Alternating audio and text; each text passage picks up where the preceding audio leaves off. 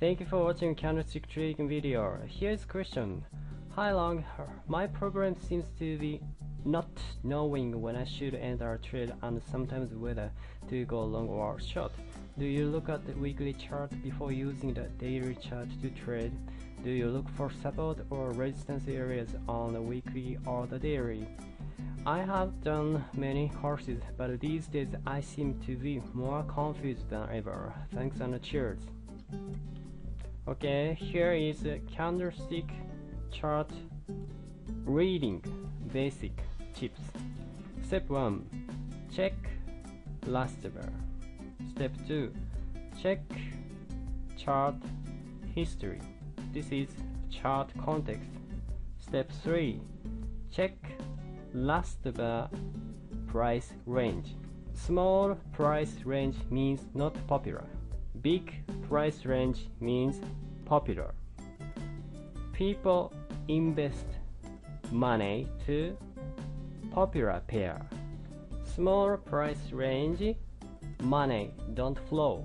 Big price range, money flow. Almost people thinking maybe price go up or maybe price go down, so lose money. This is Canada yen. Current price range small, so don't trade. When price go down, big price movement and close, then we trade.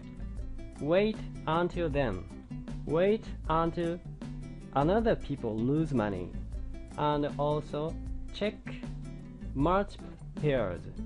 This is Canada yen, so check pound yen, Australian yen, dollar yen, euro yen, because money always flow to another pairs.